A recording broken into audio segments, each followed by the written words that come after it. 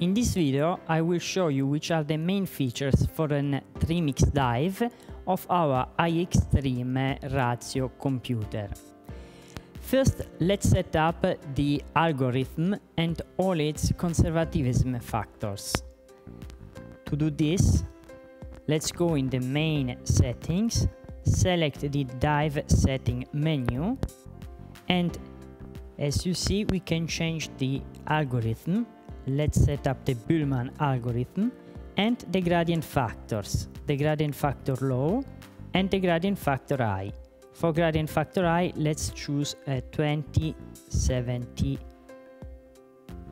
setup. More, and this is a unique feature of our computer, we can set up even the deep stop algorithm. As you know, there are different algorithms available, like the standard algorithm or the pile protocol. For this dive, let's use the pile protocol. Let's save and exit. Once we have set up the algorithm parameters, we can set up our gas. Let's choose the mix table menu.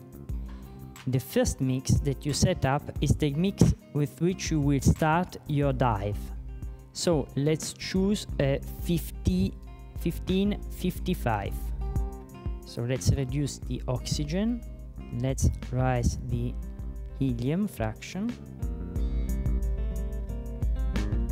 And now we can move to the second gas, to our decompression gas. For example, as second mix, we can set up the EAN 50.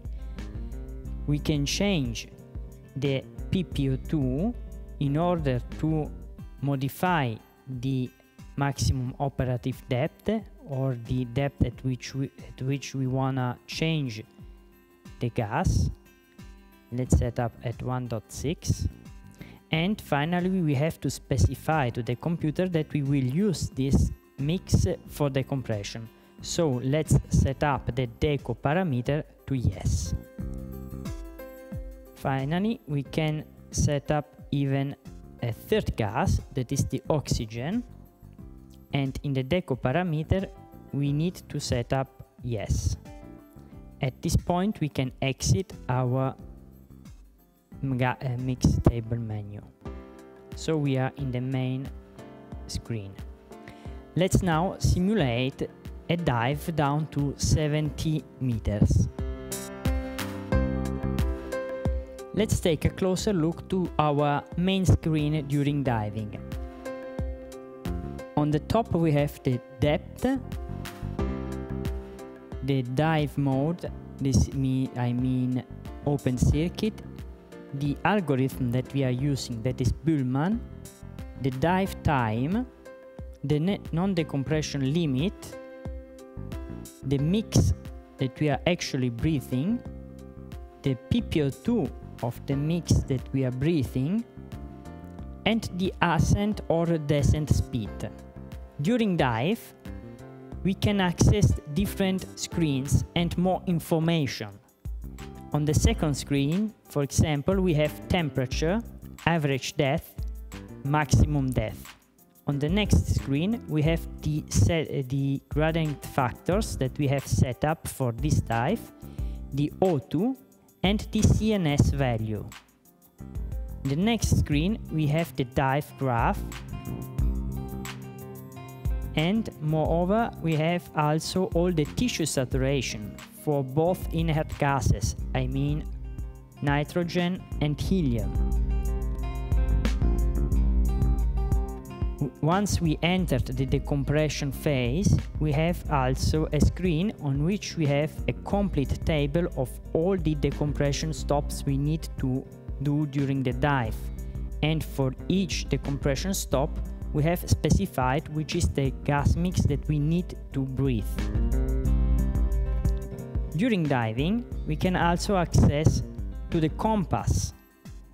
The compass that is furnished with our computer is a very accurate compass that is tilt compensated down to 85 degrees.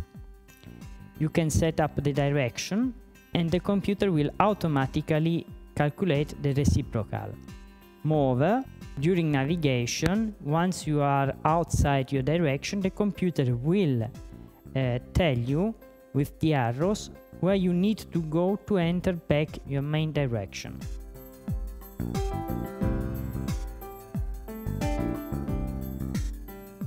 Once we are near the depth to change our gas mix, the computer will automatically signal it to the diver by blinking the mix field. For example, now we can change easily from the bottom mix to the decompression mix, that in this example is the N15. Once we approach the deco stop of 6 meters, the computer will signal us to change again the mix. Like before, it will blink and we will change in a very easy way the mix that we are using. If we want to perform a gas break, we can do it. Let's see how. Let's enter the main menu, go to the mix selection parameter, navigate through the mixes that you have set up in your gas mix table, and choose the one which with you wanna perform the gas break. At this point, activate this gas. Now exit the menu. The computer will blink on the mix indication to remember you that you are performing a gas break. And once you wanna go back to the oxygen, just